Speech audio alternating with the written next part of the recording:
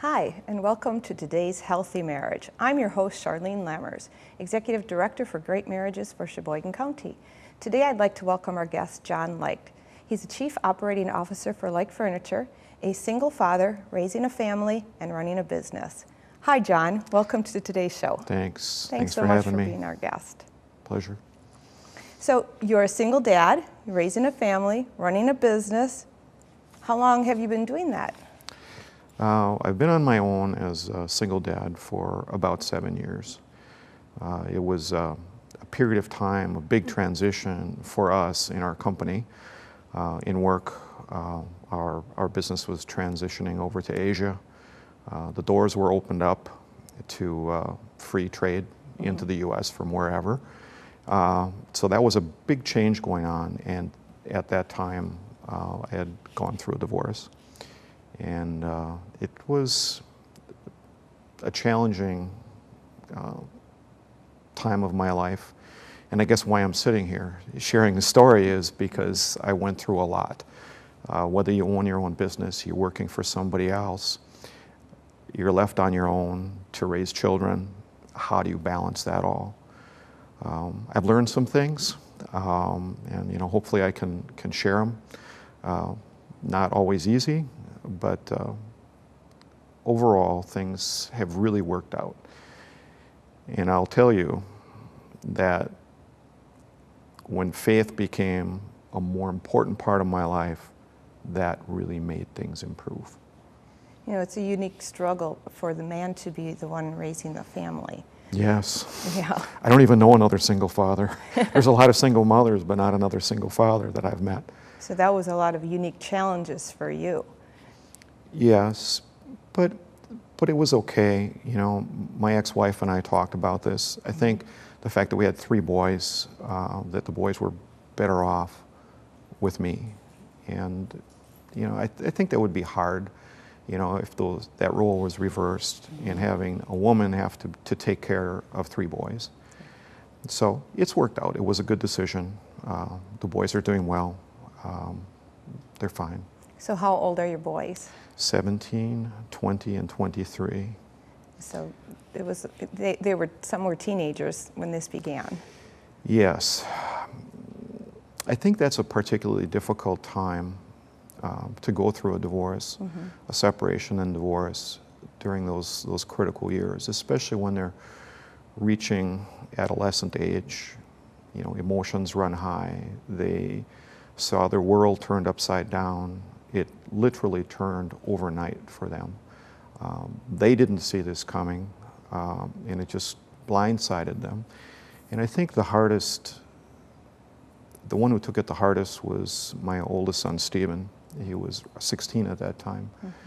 And that was a challenge because he was going through a period where there were some other neighbors that were going through the same thing that we were, right next door to us, and they had children about our age, a son of that same age. And I think they saw what was happening in these perfect little families, and it was all, blowing up on them.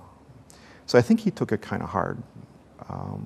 Through the years now, he's 23 now, he's really come around and has grown up to be a wonderful young man who's very responsible. And it kind of surprised me a little bit that after what he had all gone through, that he can still come through with faith, with his head screwed on straight.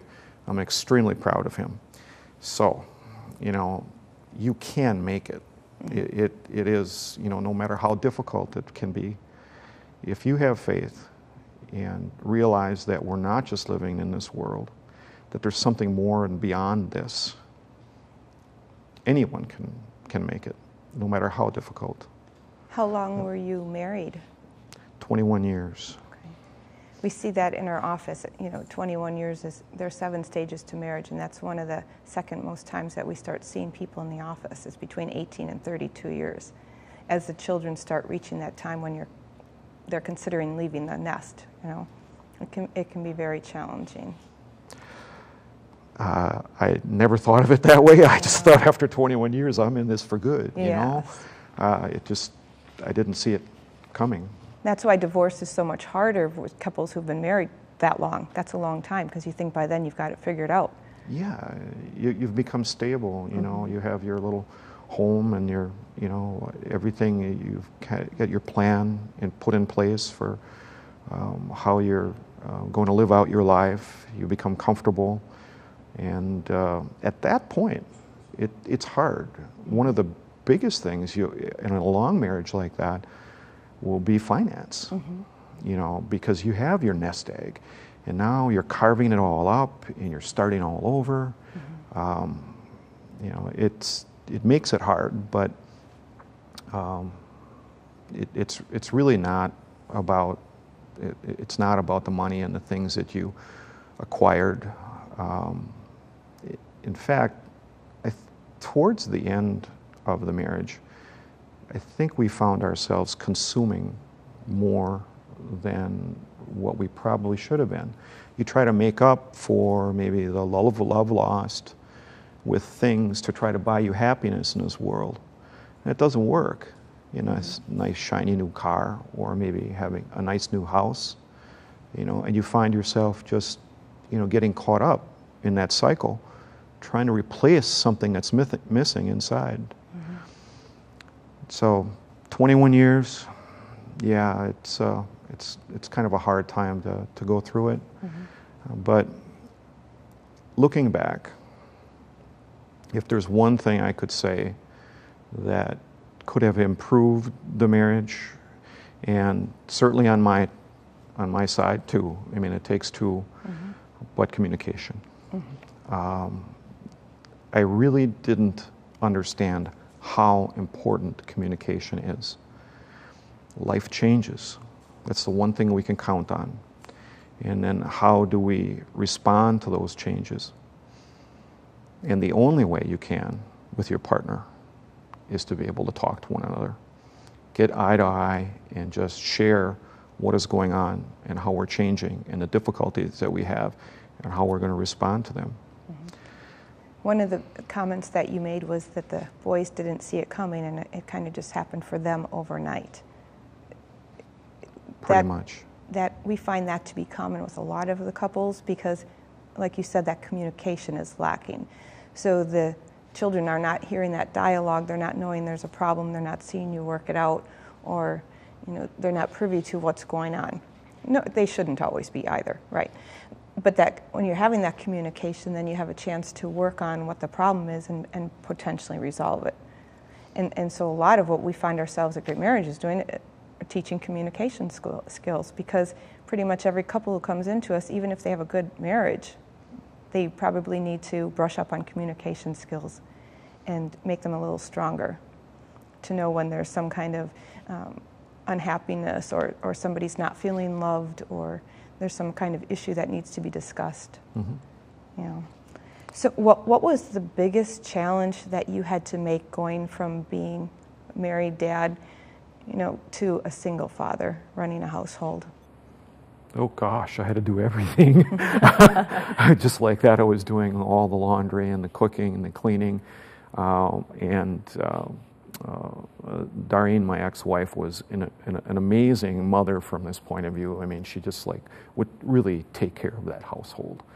And now I had to do this all. And I had to change, my life. There was really no me time at all. That all disappeared. So there was no time for the gym.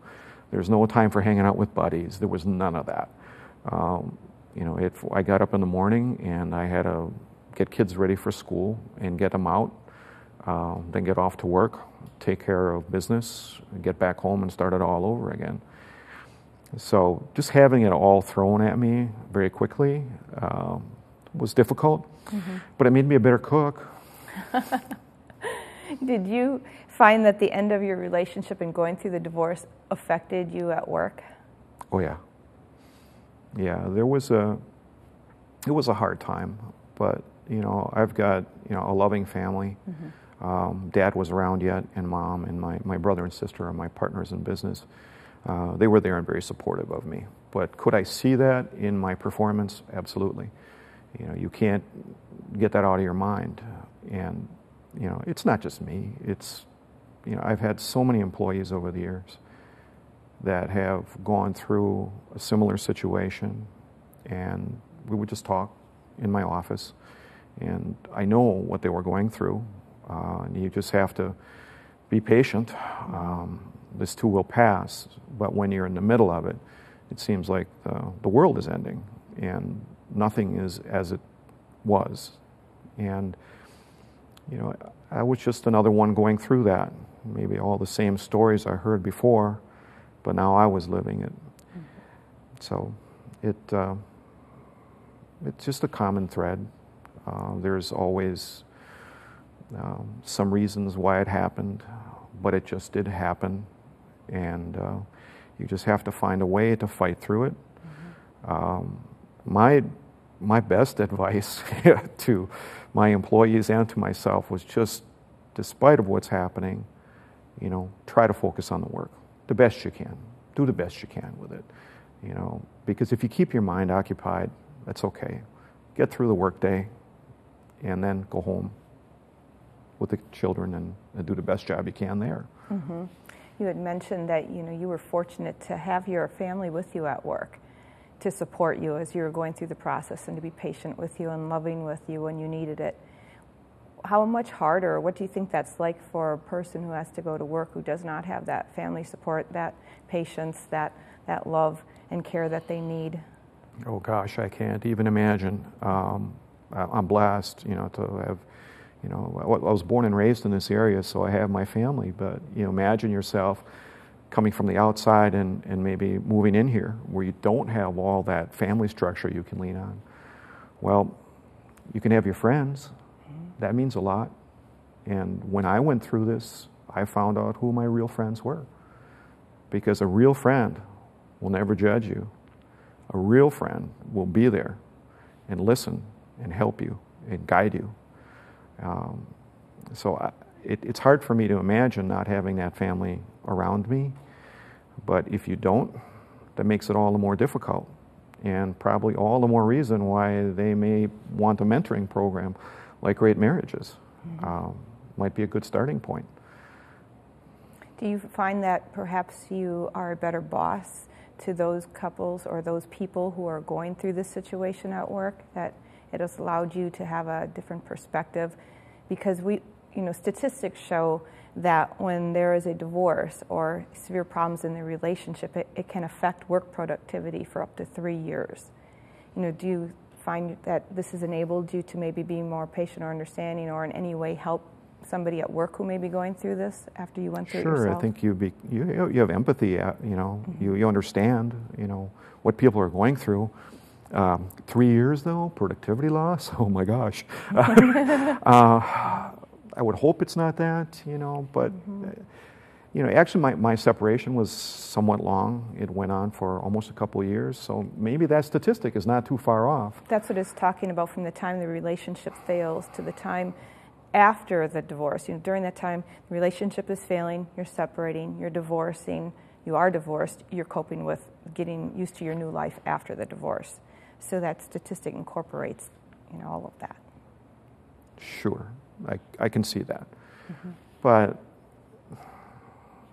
you have a job to do. You still have to do it. I mean, is it going to pop up in the middle of your day and bother you? If it's coming up that frequently, then you probably need to talk to somebody. Everyone has a job to do. You can't just roll over and say, oh, woe is me. You still have to, you get up the next day, you have a bad day, you go to sleep, you get up the next day, and you do it all over again.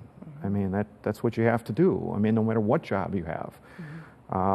Because this is kind of a tough society, it's not easy. And there may be people that are not that empathetic about your situation, that are very results driven. So you have to do your work. Will you be on your top of your game every day? Of course not. But if you get a couple good days, you know, in there, and then maybe a few good days, and it grows. Yeah. So you have to do it. There's no choice about the matter. The statistics show also that health-related costs, you know, are increased during this time because of stress-related illness. And did you find any of that was the case with you? No, not really. Probably the biggest thing is I didn't get to hit the gym as much as I did and watch my physical health. I had to give that up. That was the first thing that went. I just didn't have that time for myself. But no, health-related, no, not that I saw physical. Mentally, I suppose we all, you know, get some stress from that. Does it shorten us, our life? Probably a little bit. I went during the separation and divorce. I did go through some therapy, and I met a wonderful guy that really helped guide me through. That helped me get my feet on the ground. But you know, right at the time that I was going through the divorce, you were, you know, founding Great Marriages. A mentoring program like that could have been really good. But you know, I gave it a try, and it did help me somewhat because you do feel it. You know, you don't always sleep very well. You do worry. You get scared. You know, what's my life going to be like? You know, for me, it's how am I going to survive this onslaught of foreign goods coming in the country? How am I going to possibly raise these 3 boys by myself? It's kind of scary. But I just prioritized. How did you prioritize? How did you prioritize your time and balance it between the kids and work and everything that you had to do all by yourself? Well, clearly, children come first. Faith comes first. Faith in God, faith in Jesus. That's what's going to strengthen me to do the right things with my children. But I had to balance, you know, the workload. But I'm fortunate, you know, I'm self-employed with a good family structure around me that can work with my strained schedule. You know, I still have to go to soccer games. I still need to be present in, you know, all the things in my children's lives. How do I do that? You know, it was just very supportive that I had my family. So, I guess you know, the transition was easier for me than what it might be for someone else. It just was okay. Not easy, but it was okay. Do you think if there, you know, Great Marriages has been around 7.5 years, do you think if there was a organization or if it was more prevalent and you knew about it at the time, because that was about, we were just kind of starting when you were, you know, divorcing. But if there had been something there that you could have turned to, would you have turned to it? Could it have helped you? Oh, sure. If I would have saw your billboard, you bet I would have been on that. Your billboard's like right across from my business. I'd seen it pop up there. Oh. Sure, of course. I would have, you know, looked at any opportunity to get some sort of assistance, guidance, mentoring. Yes, would certainly have been there. And, you know, from what I now know about Great Marriages, you're really growing and making a difference in many people's lives. There's a big demand out there for help. I think we've got this lost generation, these baby boomer generation. What I have seen in dysfunctional families and divorce, it's beyond anything I would have ever imagined.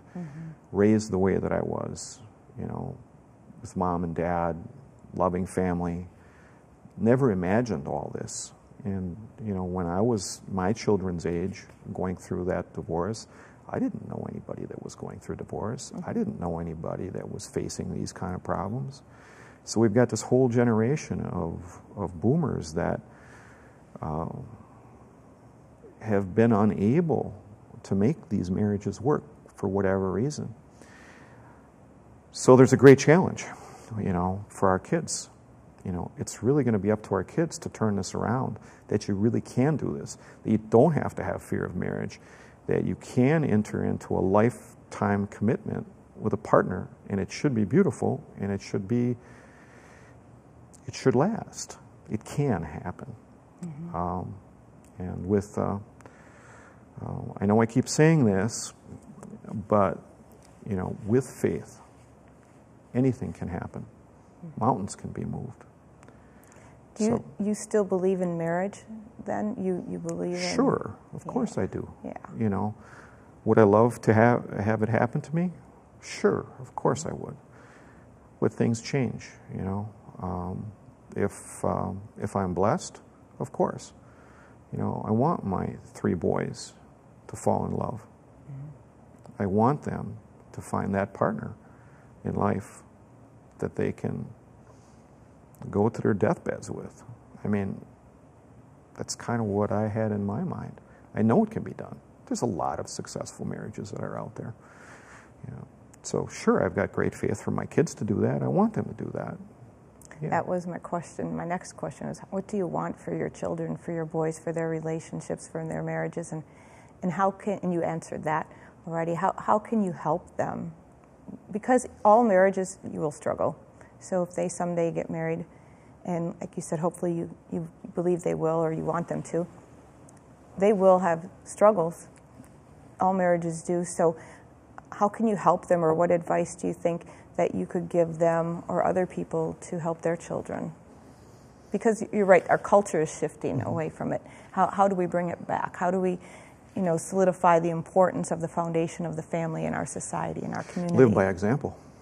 That's pretty much it. I mean, you can say the right things, but you really need to do the right things. So I try for my boys is try to lead my life with a good example.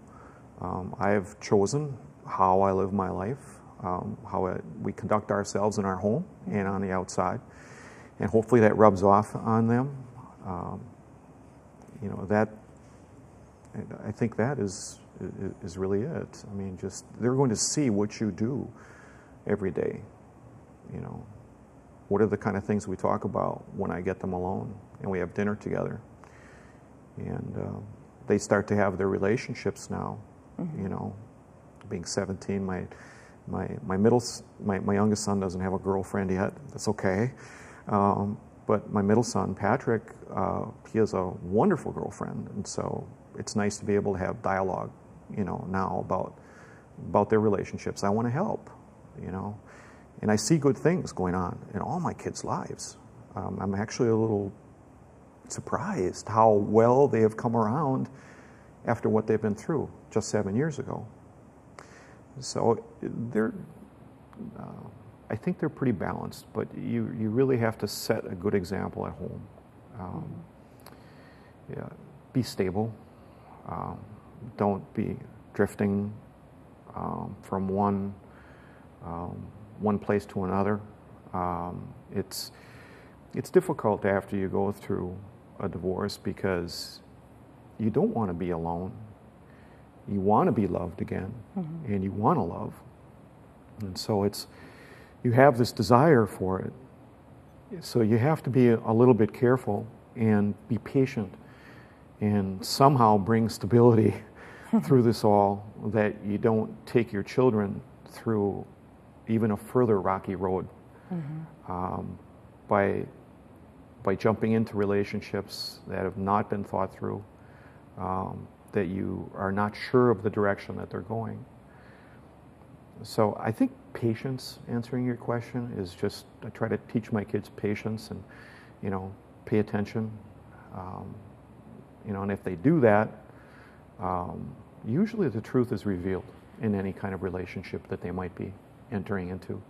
I think that you can speak to the success with the stability of your kids and how they're adjusted and how they're doing okay now to your conscious effort to make that the case for them, to be that kind of example that they need to be a good, decent, moral person, trying to go about your daily life the best way that you know how. What would it look like if you were to be in a serious relationship, and at what point do you think you would allow the boys to come into that and to know about it and be part of it? That's a really good question. Because our goal is that people would think about that ahead of time, so it wouldn't be reactionary, like, oh, I'm in this relationship, you bring the boys, and then later on it doesn't work out and you say, well, I probably shouldn't have done that, or to your point, you do it too soon. It has to be a conscious choice that this is now a good time and this is why I'm going to do it. Yes. I'm going to go back to patience, and sometimes you just have to, guard the children too, just like a big papa bear, and you have to, kind of keep them guarded from all that stuff. They don't need to know, oh, I met some girl or whatever, and, this is all wonderful, and you just can't drift in and out of those things, as much as what you want to. You do have to insulate your children somewhat from what you're going through, the emotional ups and downs of wanting to find love too. Make it clear in your own mind first where you're going before you break that to your kids. Make sure that it's worth it. Also, I think I've talked to many people, a lot of women are pretty smart here, is that they know that those children come first, and they will put off that relationship till further in life, till the children are old enough, they're mature enough to understand it. Now, that may not be for everybody, but that's kind of the path that I've gone down. I have not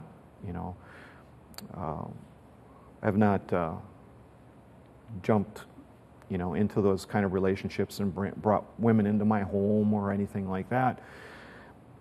It can happen different ways for different people. I mean, if you were just so fortunate that the stars aligned and you found the right person in your life, my goodness, go for it. You do. But it doesn't hurt to have some patience and protect the kids.